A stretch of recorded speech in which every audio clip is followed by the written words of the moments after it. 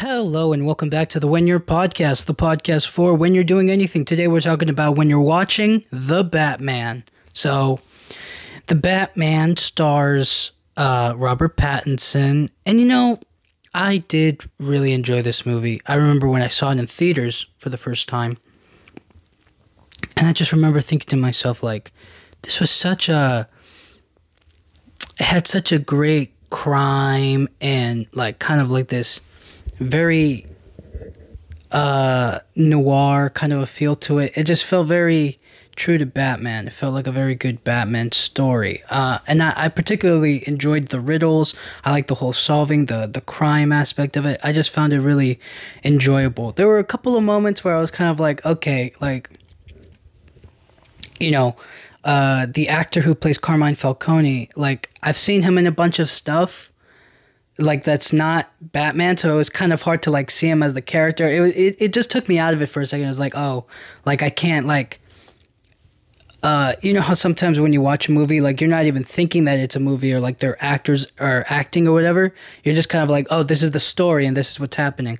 Like you feel that sometimes when you watch like TV shows or movies, and it's just like you're in it, you know what I mean? You're not thinking about like, wow, they're acting it. You're like, you're just witnessing it, you know what I mean? That's And the actor who plays Carmine Falcone just kind of took me out of it, just a little bit. You know what I mean? It just makes you snap out of it. I didn't have that same reaction when I saw Robert Pattinson in it, or when I saw like Colin Farrell in it, or any of the other actors. It was just him, because it just, for some reason, I don't know what it was. But anyways, this movie actually opens up on Halloween, so this is like a perfect like spooky start to the festivities. But anyways, I kind of want to just focus on a few moments of the film that I really enjoyed, or I guess aspects or moments that really stood out to me. So the first one would have to be, the Riddler. Paul Dano did fantastic in this movie. So I think as a character, the Riddler was such a great opposition to Batman. Well, in particularly this one. One, because he was still relatively new. He wasn't really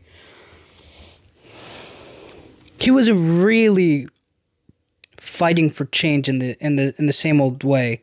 Like, he was beating up criminals, but he was just beating them up. Like, I don't know if he had like a concrete goal per se, much like different to Christopher Nolan's, where he was like trying to combat the criminals in organized crime. He was trying to stop I don't know if it was Salvatore. No. It was Carmine Falcone in the first one, in Batman Begins. So it was him trying to stop the big mob bosses or whatever, or like those at the head of the drug operation in Gotham. So he had like a concrete goal. Whereas in this one, it didn't feel like he was targeting or going after anybody in particular. It felt like he was just attacking Gotham's criminals willy-nilly, so to speak. In the same way that like just to beat them up because they're just bad people or whatever. Again, this is like his second year into being Batman, so it's not like he has like it feels, he's still very fresh, he's still very new to the whole thing. It's just that like, he, in order to really help the city, it's better to have like a concrete goal, whereas for him it's just like, I'm just going to beat up all the bad guys in the city, and I'm going to use fear to like hang over their heads, so that way, they don't do what they do anymore. They're afraid that I'm in the shadows, gonna find them. Which we see, and he has some pretty great moments. But anyways, back to the Riddler. So the reason why the challenge is so good in this movie is because he's essentially exposing Gotham and all of its failures. So he works as a way to push Batman into seeing what the real problem with the city is, or how the city is actually not just, it's not just random criminals, street thugs, or gangs or whatever, beating up people or whatever. it's an entire system he has to go after, and he has to figure out how to stop Gotham's criminals from being in control. And by being in control, they have leverage over city officials. They have control over money. They have control over people. Like, they just use the entire city to their advantage, so that way they can become untouchable, essentially. And the Riddler exposing them as frauds, exposing the who is it? The district attorney. He was just exposing Gotham's failures, or the people that were supposed to be held up to a higher standard, people who were supposed to do good for the city, and they actually, for money, for any number of other things, they would turn their back, or they would essentially, I guess, rob the city of.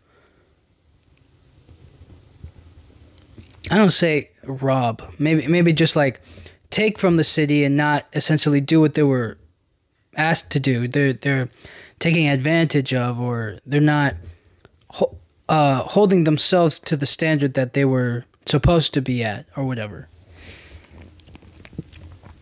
And that's what it's challenging for the Batman, is that he has no idea. He's learning all of this. He's figuring it out. He's like, okay, so this person is accepting bribes to turn away from certain cases to prosecute. So I need to know who he's trying to protect, or who's involved in all of this. And their fear of this organized crime or this person is what holds him back from getting the clear, perfect information. Is because it's not just their life that could be lost, it's multiple people, so once you do dirt once, it's never just once, it hangs over your head, and they can go after everybody, friends, family, acquaintances, good people that have not been sunk down to their level, so to speak. But for all of the for all that Riddler does, or like exposes, he alone can't do everything. Like, he can do some things, like obviously he murders the I don't know if it was the mayor, right? It was definitely the mayor. He kills the mayor in his own home on Halloween, nonetheless, but he kills him, and then it kind of sets up the rest of the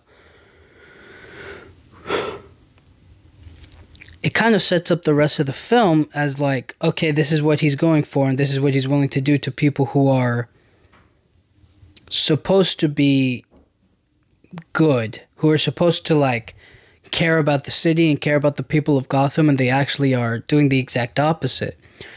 So for everything that he has all of the pieces. He knows all of the people who are corrupted, all of the people who have done wrong, all of the people who are essentially failures of Gotham, and he kills people here and there. He does little like schemes and scams he does riddles and whatnot to expose them, but he needs the Batman in order to kind of fiercely and powerfully help him out in a way. And that's why he kind of feels like they were in it together. That he feels like they were a team, the both of them.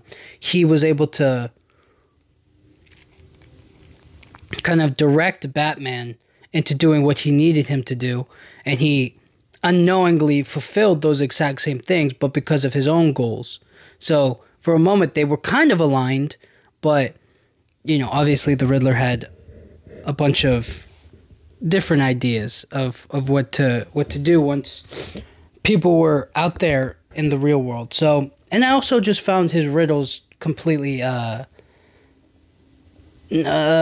found it a lot more interesting than, say, just like fighting a bunch of bad guys or whatnot. Like, it's more of a mental game, and I really enjoyed that from this movie. And in the end of the movie, it's not even him. He's locked up in jail. He's like assembled this whole nerd crew to kind of kill the next mayor-to-be. And, it takes a team to really to fix everything. You know what I mean? So it's not just like one man versus the whole city, right? He doesn't do it by himself. He needs help from Batman. He needs help from a bunch of people who are like-minded as he is, who thinks of the city in the same way. But yeah, it's not the same. Whereas Batman, I mean, Batman has help. You know, he has Jim Gordon and sometimes the police officers and whatnot. And Alfred, not as well. Not to mention Selena Kyle as Catwoman. So you know, he does have some allies, but it's not in the. I mean, I guess nobody really does it alone. But Batman is trying, I guess, you know, and throughout this movie. But anyways, Robert Pattinson as Batman was great. I felt like it was exactly... I mean, he just felt so secluded, so hidden, and very mysterious Bruce Wayne in a way that I guess the other one was trying to portray as eccentric and fun and like he's putting on an act, so to speak. Whereas this one is a lot more like just mysterious, just doesn't engage with anyone. He's just very alone. So there were great moments in this, and I feel like his Batman was this movie was a lot more detective mode. It wasn't so much like, it wasn't so much a mix of things, right? Like, we saw him fight, but it was in no way, shape, or form like in like a real martial arts, like kicking and fighting and spins. Like, it wasn't anything like that. It wasn't anything crazy. It was more of like a hand, fist to face kind of a fight. But that wasn't really all that important. I mean, it's cool, but it wasn't all that like. It wasn't the actions. That wasn't like the exciting part. What was the exciting part was him piecing together the clues and the riddles that the Riddler left behind. So we see it in the beginning with the crime scene of the mayor dead, and we see him walking throughout the crime scene, and he's looking at everything, and he's not saying a word, and it's just like that's just such an amazing scene. Is that like he's already with Jim Gordon. They're already like kind of acquaintances here, and he's looking at everything and staying quiet. But he's also recording it with this contact lens, which is so cool. I thought that was like, obviously you think about stuff like that, or like you've seen those in other movies, but in this one, I feel like it was, it's like a perfect tool for Batman to like revisit crime scenes or any details he may have missed or whatnot. So it was really cool. And then obviously seeing his cooperation with Jim Gordon, they have like a relationship, they're acquaintances, they're work buddies, so to speak. And we also see kind of his intimidation, interrogation, and fear kind of a like aspect of him. Like, I mean, not aspect. I mean, it's a part of who Batman is intimidation and fear. But there's like that moment where he catches the Penguin, where he flips over in the car and he's walking towards him, and that's like a form of intimidation, but it's not in the same kind of way as what is it? In the same kind of way as I guess Christian Bale's, whereas like he was literally hanging them from his grapple gun or whatever. And then you know he's solving it as he goes, so it's not just like. We get to go on it. We learn as he does, and that's what makes it great. That's what makes him so perfect in as this Batman. You know what I mean? So I really enjoyed that. I thought that was really cool. Now for the city of Gotham. Now this city of Gotham is actually, it looks really good. It's completely different, but in a very classic kind of way. It's not much it's not like Tim Burton's Batman, where that one feels like it has a certain Tim Burton aesthetic to it that makes it fit his style. This one was more of like was really modern, but it was so different. It looked like New York City, it looked like Chicago, it looked like so many cities put together, but it also felt very different and distinct. It felt very unique, and I thought that was cool. And we learn, or we notice that Gotham is in a re-election year. So because of that, we have to take into account, like, okay, so if they're in a re-election year, then things are going to get, tensions are high. And that's what this all is about, is how it takes notice and how people will pay attention is during that time when everything is up in the air for somebody to take over control of Gotham. That's why now is the perfect time to expose the mayor's failures, to expose the DA's failures, to expose Thomas Wayne's failures, to expose, the whole system essentially, and figure out, like, okay, how do we take control of the city? How do we make it what we want it to be? Or how do we exact vengeance against these corrupt officials, these corrupt people who create people like the Riddler? So Gotham isn't exactly in a great place. It's actually very down and destroyed, but what does good look like for Gotham? Like, we see all of this talk about, like, the city needs to change. The city can't change, and we want it to be. But, like, it's difficult to think about, like, what does Gotham City look like happy, or at least this version of Gotham City? Because we are just getting introduced to it. So it's difficult to kind of, like, piece together, like, okay, so what would it take for Gotham to truly be truly good? How do we make it like a good city?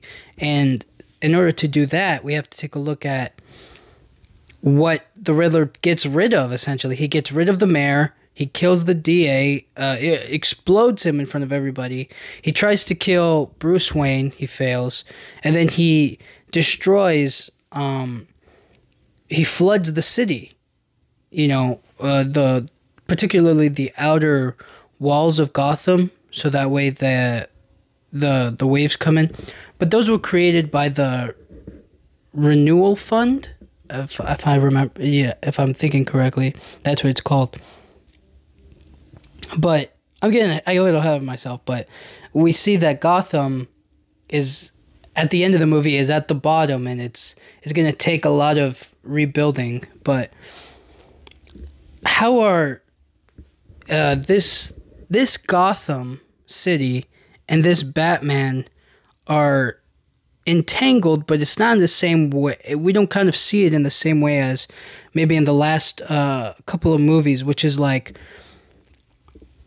I guess because the last one, we kind of understood Bruce's origin. The origin is still the same, but we kind of experienced it in that first movie, whereas in this movie it was kind of passed over, which is a good thing. We already know that his parents' death have traumatized him. We just don't know how it's affecting him per se. So in this movie, his vengeance is for his parents, his father, his mother. That's why he beats up the criminals, and that's why he kind of has like no direction for his actions. It's more so like, I'm just going to beat up the criminals who are bad, and that's it, Whereas, I guess in the last movies, he had a concrete goal. He had something he was working towards, something to stop. And in this one, we see the same with the Riddler. He's trying to stop him, and in learning of his crimes and what he's doing to Gotham, he's able to fully understand the depth of which Gotham is kind of sinking, and it does end up underwater, but it'll rise above it as well. So that's where we get to the organized crime, and this is where it's not just the Riddler he needs to stop. He's not just a serial killer. I mean, he is a serial killer, but he's not alone, and he's not just one madman going around killing whoever he wants, right? He is created by a system that has failed him, he's an orphan who was failed because essentially renewal fund doesn't help him, in the same way, which is why he has bad feelings, or he hates Bruce Wayne. So renewal, as I understand it, the renewal fund was created by Thomas Wayne during his run for mayor of Gotham, and it was a way to avoid like the extra steps in like getting approval for certain things. So like the wall I talked about earlier that protects Gotham from like the water or whatever, like from flooding, that's created by the renewal fund. You don't need permission from the city to build those things, right? Like these are things that the city needs in order to become a better city. So otherwise, every time the water level rises, they would get flooded, right? So they built those walls with the renewal fund, so that way water wouldn't just pour into the city. Does that make sense? I don't know if I'm making sense. So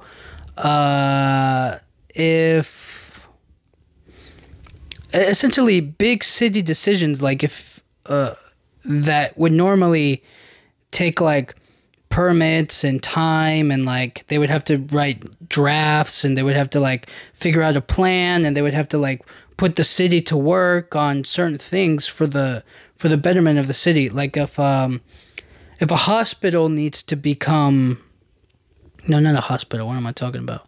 Like if a road, I don't know, needs to be fixed, right? No, I think the wall was the best example. So the wall was made so that the city could be better. Oh, I guess the orphanage. Duh, the orphanage. So the orphanage that he lives at, right, would need funding to take care of the the homeless kids, right? So kids who are orphaned and they go to the orphanage, they wouldn't have to go to the city and ask for money. They would just get it from the renewal fund, and that way they could provide the kids with food, clothes, they could pay for electricity. It would just really take care of them. They wouldn't need to go to the city or ask for donations, so to speak. They could just take from the renewal fund because it's for the city. It's to take care of Gotham's children, essentially. But because the criminals of the city would take advantage of renewal, they could just take the money and own Gotham, so to speak. They would take the money from renewal and they would try to make the city, I mean, they wouldn't try to make the city, they made the city their own place, under the guise of renewal, so to speak. So, I don't know if what I said just made any sense, but it's supposed to help the city with public, in the same way that public transportation is supposed to help the city. Like, it's supposed to help them out in the same way for the city as well. So, if a public bus gets destroyed or, like, blows up out of nowhere, right, then renewal fund would pay for a new one. And then the criminals of the city would use that renewal fund to pay for other things that may not be needed, and then it works to their advantage, and then they would constantly use it as a source of income to kind of take advantage of the city, if that makes sense. Hopefully it does. I don't know if I'm saying it properly, but whatever. That's why the Riddler is upset at Bruce Wayne and Thomas Wayne, and it's why he tries to expose them. And we also see that because of that, it has created people like Carmine Falcone, not created, but it has prolonged their, so to speak, their reign over Gotham, and it sets people up like the Penguin. It sets up people like, is it Selina Kyle? Like, she's the daughter of Carmine Falcone, and she becomes a victim. Well, not a victim, but she kind of becomes somebody who, well, it's different because she's the daughter. But what I'm trying to say is that, like, she sees the city as irredeemable because of what she sees her father doing, you know, because Carmine Falcone is her father. And because of that, she's able to look at the city as it can't be fixed, whereas Batman is trying to look at the city as like, I'm not leaving it till it is fixed, and it can be. There can be a way to help the city, to heal the city, to make it better, to make it good. And that kind of perspective of one person trying to seeing organized crime as an endless pit, like an endless hole that can't be repatched up, whereas Batman kind of looks at it as like, all you have to do is start, you know, putting the dirt back in, you know, and like making it nice and fixing it up. It's possible. So yeah, after that, it's just trying to, after the Riddler destroys the city and floods it, you have to look at it and you have to think like, Gotham is literally sinking, and what Gotham needs isn't somebody who can beat up the criminals or beat up the bad guys, right? Like that Batman has been doing. In that instance, they need somebody to rely on. They need somebody to hope for. They need hope.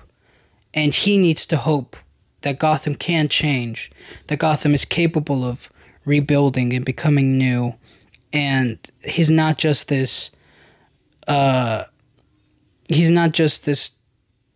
badass who beats up people all the time. He has to be inspiration for others, and being that, it's, you know, because he has inspired others, but not in a good way. You know, he has inspired the Riddlers to take the city back, but they're doing it in the wrong way, or they're misinterpreting his so-called message. So he doesn't have to be vengeance anymore. He has to be more than that. And that's the weird thing, is that, like, what do the people really need? The people don't need somebody to be afraid of. They don't need to, like, look over their shoulder and be afraid of the Batman. They need to look over their shoulder and feel safe that he's there. They need to look over their shoulder and be like, thank goodness the Batman's here. Now nobody's gonna hurt us. We don't have to be scared ourselves, you know? We don't have to be afraid of criminals in Gotham because Batman will protect us. So, yeah, I like that. And this Bruce Wayne and this Batman are so, I mean, they're just so isolated. They're so alone. They feel like there's nothing, you know, for them. It just kind of is like the one day after another just beating up these criminals. And I guess what kind of shakes him, or like breaks him out of everything, is not just being this angry person anymore. It's about directing his anger, or, you know, focusing his anger to become better. So that way people don't have to suffer the same way he did. And the same, because in this movie we see Alfred like blow up, essentially. He survives, but he like blows up. And I thought he was going to die in the movie, but he lives, you know, he's very essential. But he blows up, and he kind of explains that, like, I never felt that kind of, I thought that fear was out of me. But, you know, in almost losing Alfred, he's kind of like, man, like, I could have lost him. He could have died, you know, because of my family, because of myself, you know, because I wasn't there. And he needs to do the same for the city. So I'm excited for the Batman Part 2, or Batman 2, or whatever they're going to call it. I think they have a lot of potential moving forward. I have no idea what the next one is going to be about, or like what it might be. The Penguin is obviously right there, perfect. And they also tease the Joker, which I don't know how I feel about that. I just feel like it's always the Joker, you know? And I'm all for it, you know what I mean? I just want it done well. And they're already doing, like, Joaquin Phoenix's Joker. Like, it's kind of hard to figure out, like, okay, well, you know, we can't just keep on rehashing the same old. We have to do it, like, fresh and new, or it has to be a good pairing. It has to be a good dynamic between the two. So that's kind of like my only thing. But other than that, this movie was great. Go check it out. Go watch it. It's a great. I don't know. Is it like a crime thriller? It's just a great movie overall. So go check it out. Go watch it. Thank you guys so much for listening. I'll talk to you guys all next time. Thank you.